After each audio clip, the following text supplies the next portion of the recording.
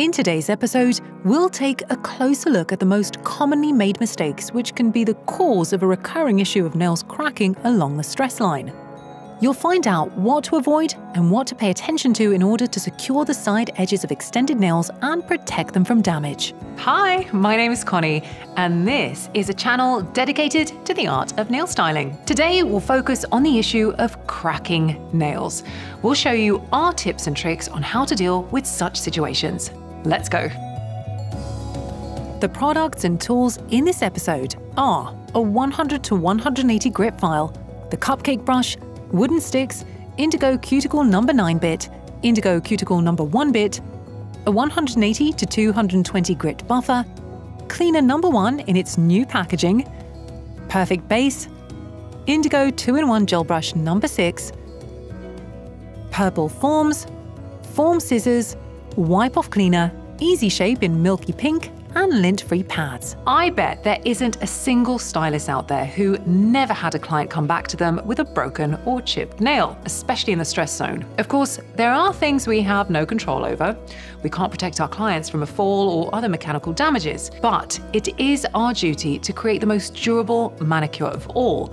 And only proper architecture and knowledge of technical nail construction can guarantee that. Let's have a look at what's worth paying attention to and what situations to avoid, like the plague, to present our clients with the most durable styling of all, hypothetically speaking, of course. To do an extension on the nail, we have to start by shortening the free edge. Mistake number 1, an incorrectly shortened free edge. A free edge that is not fully shortened prevents a proper application of the form, which in turn leads to incorrect distribution of product and can result in ridges and uneven areas forming on the surface of the nail. Therefore, we need to ensure the edge has been shortened as much as possible and dust the nail off with a soft brush. We detach the cuticles from the nail plate using the side of the wooden stick's slanted edge. We work using push and open motions. We work on the cuticles using an e-file. We drive the cuticle Indigo No. 9 bit at a 90-degree angle to the cuticles at 7,000 to 8,000 rotations per minute. We dust it off, then reach for the Indigo Cuticle No. 1 bit. We work from the center to the left and from the center to the right, keeping the e-file at the same speed, remembering to change the rotation direction depending on which side we're working on. The rotation direction should always be the opposite of our movements. Then we mat the surface with a 180 grit buffer, working with the rounded side towards the cuticles. We dehydrate the plate using cleaner No. 1, apply acid-free primer, and do a base coat rub. Mistake number 2, skipping the base rub stage. Placing a large amount of base product directly on the nail can lead to the creation of air pockets and cracks, which is exactly what we're trying to avoid. Once the rub is done, we spread the base coat evenly across the nail and cure it in the lamp for 60 seconds. We'll remove the cuticles once the gel is shaped and filed. Time to prepare the form.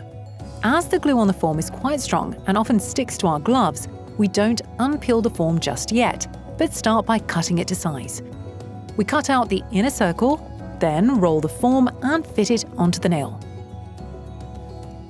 We'll be building a salon almond, which is why the form should be pointing slightly downwards.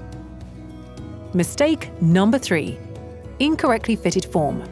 If the form doesn't sit snugly against the natural nail's shape, some gel could escape underneath it, and when filing we might reach an area that doesn't have enough gel and overfile the edge. And that's just a small step away from a crack. Remember to always cut the form down to perfectly fit the natural nail. We roll the form and place it against the nail. If we see that it fits well, we stick it down. We must ensure that the wings stick together evenly. Mistake number 4, unevenly stuck form. If the form is stuck down wonky, the tunnel build on it will not be symmetrical. Product placed on such a nail can spread unevenly, and where there is not enough product, it will be prone to breakages. We want to extend up to number 3 on the form, so we pinch it 3 spots further at number 6. We can see the form is tilting upwards, so we want to redirect it a little bit down. To achieve this, we create side incisions at a 45-degree angle to the last horizontal line and cut out small triangles. We detach the top wings and direct the form down. We check if the center axis of the finger aligns with that of the form. If it doesn't, we detach the form at the ridge, flatten it, and fit it again. The form should rest on the sides where the natural nail grows out of the fingertip. This way the gel won't be able to escape under the nail and we won't have to risk over-filing the underside. Is it all very obvious? Well, maybe so. But as you can see, many mistakes that lead to cracked nails come from a lack of attention to detail or trying to cut corners. So let me repeat it once again. All of the elements that make up the preparation of the nail plate and the preparation of the forms serve a purpose and lead to a durable styling. They form the foundation on which we can create safe and durable nails for our clients. Mistake number 5, too thin a frame. We'll build the frame using Easy Shape gel in Milky Pink. It's important that it's not too thin, as this will increase the risk of breakages. We start the build from the desired length, from number 3 towards the free edge, creating a shape of an almond. Mistake number 6, creating an edge at an angle. It's important that the edge is driven straight and not at an angle. This allows us to protect the stress point. We keep a ½ mil margin below the white line, thanks to which we have a secured edge and don't have to worry about over-filing it. We even out the ridge in the joint with gel, dragging the brush in long strokes up, down, up, down. Then cure in the lamp for 30 seconds. We detach the form from both sides. We grab the upper wings, pinch them underneath and drag them down. We spread a slip layer across the whole nail, then pick up a ball of product. The portion can't be too small or too big. If needed, we can add a bit more product in the apex area. Mistake number 7, energetic movements. Chaotic movements may lead to the creation of an uneven surface of the nail. If the product is not distributed evenly, if some areas have too much and some too little, the center of gravity doesn't sit at the apex, and the nail, working like a lever, can snap at the stress point. Mistake number 8, incorrect overlay.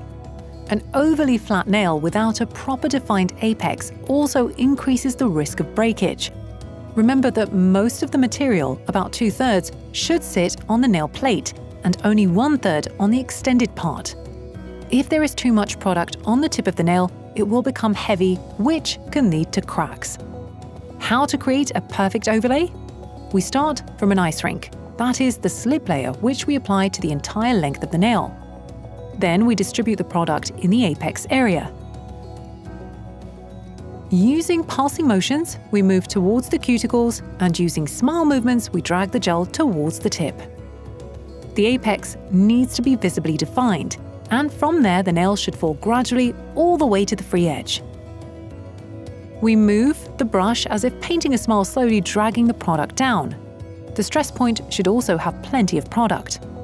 We even out the surface of the gel with the tip of the brush, driving it at a 90-degree angle. Mistake number 9, not enough product in the stress areas. The most important thing to remember is to check that the stress points have enough product. If there's not enough material there, it can lead to transparencies and be prone to over-filing. We cure the overlaid nail in the lamp for 60 seconds, then wipe the surface with wipe-off cleaner. The product distribution is behind us. Now we move on to filing, and here lurks a few more mistakes which can lead to a nail styling disaster. Let's take a closer look. Mistake number 10, starting to file from the side edges. It's best to leave the edges to last once the whole surface has been shaped. First, we shorten the nail using rounded file motions, then we file the side walls. The file should be resting on the wall and not be tilted over the edge. Remember that we're only working on the extended edges. We work from the edge towards the middle of the nail, shaping the extension into an almond. First, we drive the edges straight out and then round them towards the tip. Mistake number 11, over-filing the growth points. Be careful not to over-file the growth points while filing. 2 to 3 round motions should be enough. We work from the apex using the round side of the file from one side and then the other. We smooth the surface by the cuticles. We work on it gently, using short strokes so as not to pick up too much product from the stress points. The less fast, chaotic movements, the better. Mistake number 12, filing at an angle. We drive the file along the middle axis of the finger, not at an angle. We make short movements, drive the edges straight along the edge of the natural nail, and only round them towards the tip. This plays a crucial role when the nails grow out. Thanks to well-extended edges, the extension remains in line with the natural nail plate as it grows out. To finish off, we check the amount of product on both sides, ensuring that the edges are symmetrical. If something doesn't line up, we correct it. We flip our client's hand towards us and even out the shape. As our client's fingertips are on different levels, they are not our point of reference. The finger's central axis is. We mat the surface using a 220 grit buffer and thoroughly dehydrate the surface, including the underside. And we're done! We can see how beautifully the edges of our nail are protected. To sum up our episode, we've managed to highlight 12 elements where each one has a direct correlation to the durability of the styling and it's resistant to breakage. These 12 elements, this multi-stage work pattern, is not just art for art's sake, but a well thought out system which guarantees the best possible outcome. So, is it ever worth cutting corners? Well, it also depends on where these corners are and in which aspect. But when it comes to safety and nail construction, definitely not. It's worth learning from the mistakes of others, those who've been in nail styling for a long time, so as not to repeat their errors and be wiser thanks to their insights. This is the end of our episode. Let us know in those comments below if you found any mistakes amongst the 12 that you're guilty of, and if our episode inspired you to change. Thank you for being here with us. See you next Wednesday.